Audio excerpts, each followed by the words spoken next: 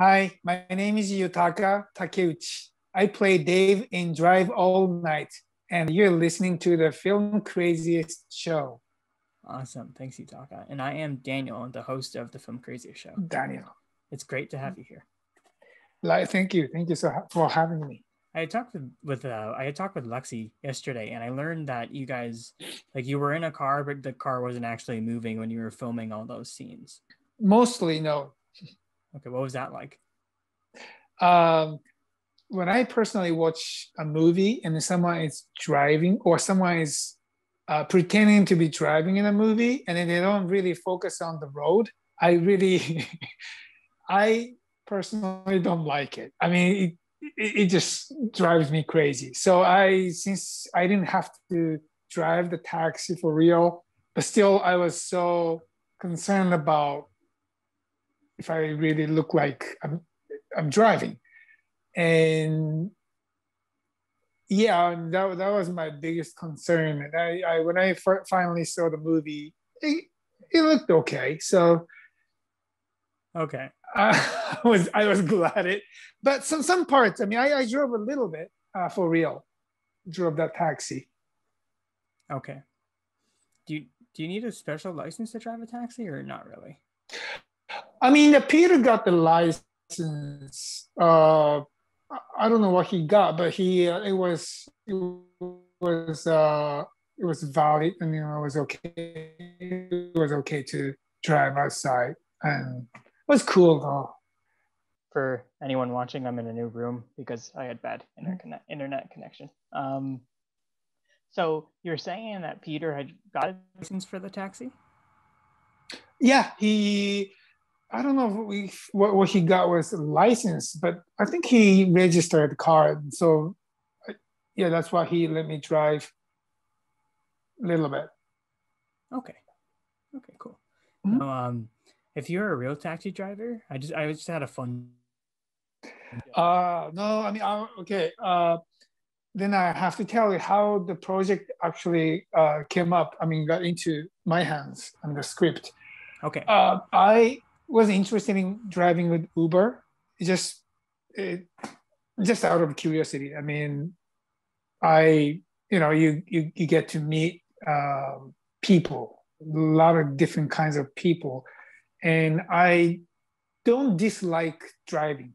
When I was in Japan, I didn't like it, but now here in LA, I kind of like driving. So anyway, I was interested in it, but it took me a while before I started driving. And I started driving with Uber like in August in 2019. And a few days later, the script came in through my manager. Okay. And she said, like, this guy, Peter, he wants you to read this script. And I read it. And the character Peter wanted me to play was a taxi driver. So, okay, wow, this is an interesting coincidence. But I think I'm meant to do this. I'll do it. And I responded to him that I'm interested in doing it. And yeah, that's how he got started. And yeah. Okay, nice. Well, what attracted you to the script? What attracted me? It was strange. I mean, I can't say I fully understood when I first read it. So I wrote down so many questions as I was reading. And I asked Peter all the questions that he had really, mostly he had a specific answer. So at least I felt like, okay, he knows what he's doing. He has his vision. And yeah, and then I basically trusted what he wants to do. But again, even on set, I wasn't able to see the entire movie in my head, which I usually could, because it's really specific and it's really stylized, surrealistic and dreamlike movie. It was kind of difficult for me to picture it, but I trusted him, and yeah. Okay. I'm glad it didn't make sense the first time you read it, because for me, I had a lot of questions after the first time I watched it. So it get Yeah. it got better on second read, though, I guess, or just made a little bit more sense. I mean, yeah. I mean, I understood the story that the Dave is in. It just was hard to know what is really happening for real, or what is happening in his head or in his dream. So even on set, I kept asking him if this is really happening, or this is something that I'm imagining, or those are the tricky parts. But the core story was not so complicated to me. Okay. Now, I was wondering, the Judy being a vampire, like when you first read that, like, did you think she was or not? I still don't know. I mean, right now, I still don't know, and but I thought it would be cool if she Okay. were really a vampire. Well, it would be cool. I remember that's how I felt. Now, there's a big love for video games here. I'm just curious, do you have any Mhm. favorite arcade games? Not the well, I used to play the Virtual Fighter. That's Which more one, like sorry? a Virtual Fighter. It's Oh, a fighting game. But not I wasn't a big fan of. I mean, I don't know. When the Mortal Kombat came out, but I wasn't really playing that.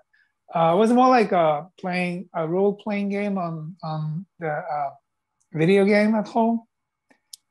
okay. I didn't spend that much money at the arcade place, as far as I remember. But yeah, definitely this movie has that flavor, like a video game or those old games flavor. Yeah, for sure. Okay. Did you have any favorite? Do you have any favorite video games in general? Dragon Quest that came out when I was in the elementary school, and the characters were created by the creator of Dragon Ball Z, and the music was cool. And I don't know, I really was into role playing games a lot. To come to think about it, maybe that's why I'm acting. Oh, that's interesting. Yeah, like just like to get into the role playing game. So just Yeah. I guess the role playing games kind of got you interested in acting in a way. Well, I mean, I didn't, when I first was attracted to being an actor, I didn't think about it. But that just because you asked me, and I just started thinking about, wow, how come I used to love playing role playing games? And maybe something in me unconsciously, I had it. But that was not the reason that I decided to become an actor in the first place. Okay. What do you remember the reason why you wanted to become an actor? Yeah, absolutely. I can't remember the exact year, but I was inspired by the speech, award receiving speech made by Will Smith from, I think, Independence Day. Independence Day, he got some award and he gave a speech. I was working at the bar and it was on TV and I saw it, and somehow it strikes me as fun. I I just felt like, wow, that must be fun to be an actor in Hollywood. So I'll do that. And it took me a few years to, make money and save, and I landed in Los Angeles in 2000. And I got cast in The Last Samurai in 2002. So it took me about less than 2 years and actually uh, to start. Also, I just wanted to like the surrealism in the film. Mm-hmm. Um, is that something that drew you to it as well, or was that just what was that like for you? Like with all that surrealism in You, the you you script? mean the shooting, or to watch the movie, or is an actor being on set? I What? guess just reading it, like what it was like for you. Oh, yeah. That those are the things that I had to ask him repeatedly. Okay.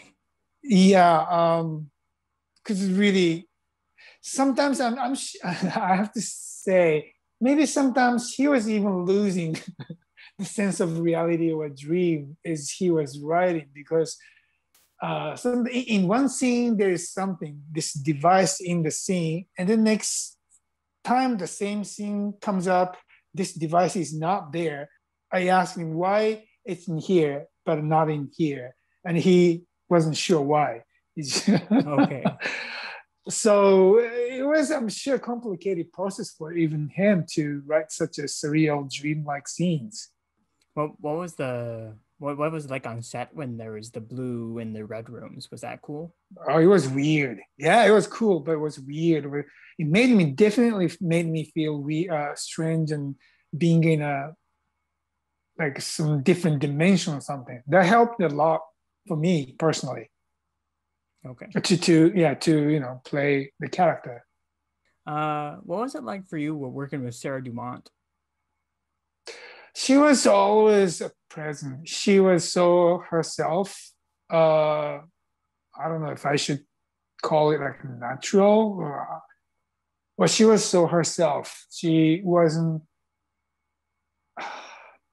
It gets really complicated, but she wasn't acting. She was more like herself, which helped me to be myself and had a true, real moment, real feelings, and yeah, it was great.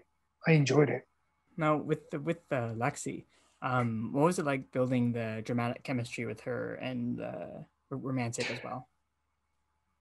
Well, I mean, I spent a lot of time with her on set and especially in the car. It was really tiny space and being with her for the all day long. So I mean, I didn't do anything special. I mean, we didn't do anything special, but I guess spending the time intensely in a closed place for a long time helped us, I guess. I just wanted to end on a fun one. Like if you were a real taxi driver and you had like one fare in your back, like what famous person would you want to drive around? Well, Will Smith. Will Smith? Yeah, I mean, I have to. Yeah, I mean, I already met him, and I told you are the one who inspired me to be an actor. I told him in person, but I mean, I need to speak to him more. Okay, where did you meet him? That was the screening of the movie called Concussion.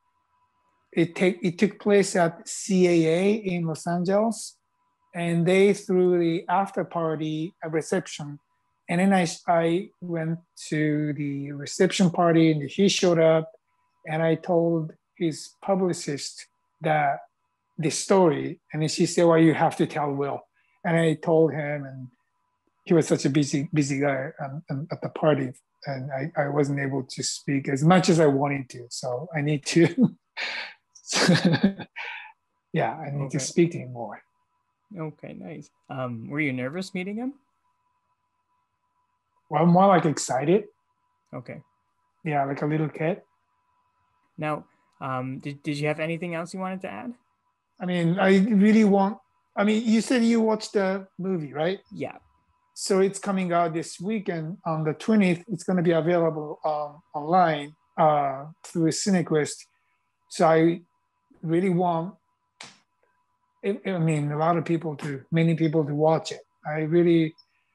It's kind of sad that I cannot feel the live audience vibe at the theater, but because it's virtually screened, you don't have to be in a specific location. Anybody in the world can watch it from anywhere. So I really, many people to watch it, and I'm looking forward to hearing something nice. Okay. What's that experience like for you? What does it mean for it to be premiering this weekend? It's really different.